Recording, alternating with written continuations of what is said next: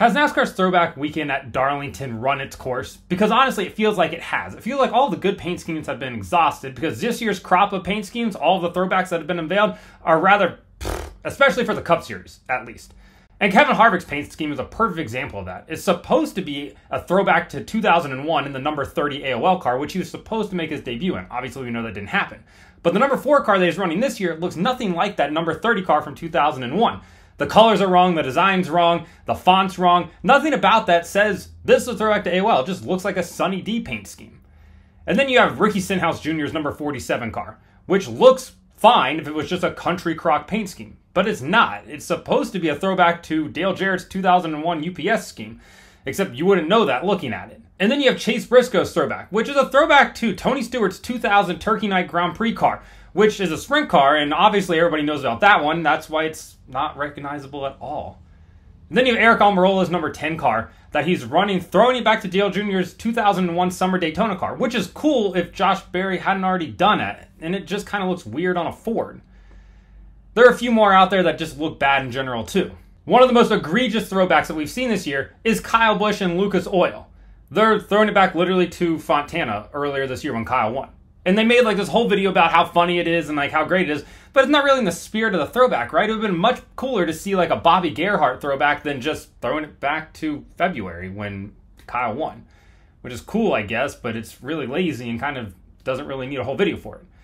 But for all the bad ones, there are some really good ones this year. Trackhouse Racing absolutely nailed it with the number 1 car in Ross Chastain. They're running a UPS throwback scheme, the same one that Ricky Stenhouse is running, except they executed way better. They even got UPS on the hood, which is a massive accomplishment. Obviously, it's a partner of WWEX, but at the same time, it's still cool that they got the actual sponsor to come back to be on the car. The 99 and Daniel Suarez looks great too. That Quaker State scheme, iconic, lasts forever. Trackhouse, once again, fantastic job on what they've done. The number 24 car of William Byron looks great, throwing it back to Jeff Gordon's 1998 Chrome Illusion paint scheme to honor the 50th anniversary of NASCAR. Obviously, it's the 75th anniversary. Might as well just run it back.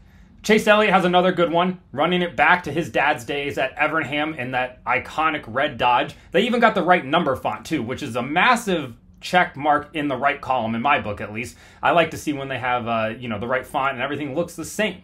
Outside of that, you also have Harrison Burton running a throwback to his dad's Excite paint scheme, which is really cool. And of course, we all love to see that black and pink on a race car, and Harrison needs to take advantage of it while he's still in the Cup Series, at least. Meanwhile, Xfinity teams have absolutely nailed it.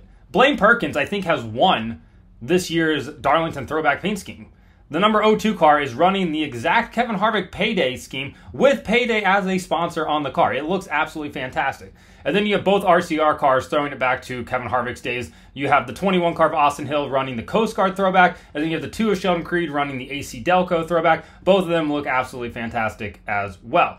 Multiple other cars are running Kevin Harvick throwbacks. You have the 51 car, the Jeremy Clements First Pacific Funding car running a Jeff Bodine throwback, which is really cool. I know that their team sponsor, Steve Carnes, really, was a huge Jeff Bodine fan. To see that happen is pretty cool.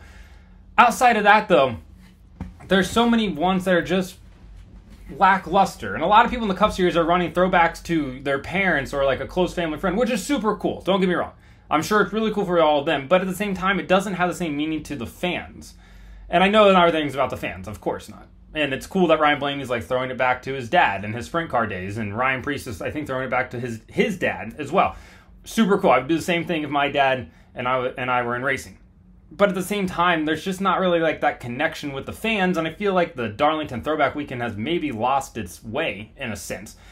And potentially shelving it for 5 years would probably be the best thing to do. And then they come back and they go decade by decade, which I think was, from the initial start, kind of what the idea was.